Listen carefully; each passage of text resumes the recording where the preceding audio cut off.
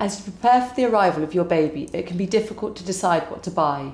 Tempting as it may be, try not to go overboard, as you can always add pieces as and when you need to.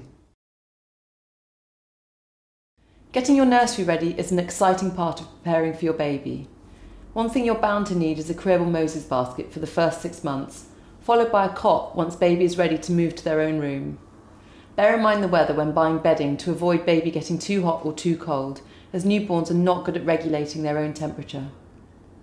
Lots of parents tend to use baby sleeping bags so their babies cannot wriggle under covers and don't under or overheat.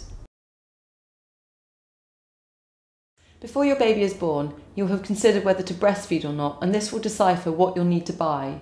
If you are using formula or planning to express, you'll need bottles and sterilising equipment. For breastfeeding mums, nursing clothes and breast pads will make the process easier. Muslin cloths will come in handy for both burping and mopping up after feeds. Buying clothing for your new arrival is a wonderful part of the process, and sticking to the basics at first and adding luxuries as you go on is the most practical way of going about it. These necessities include scratch mitts, socks, cardigans, sleep suits, wrap over vests, bodysuits and a hat.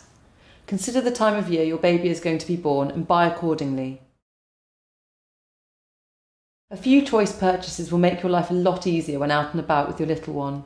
A pram, changing bag and car seat will all be extremely handy, and a baby sling or travel carrier may also be helpful.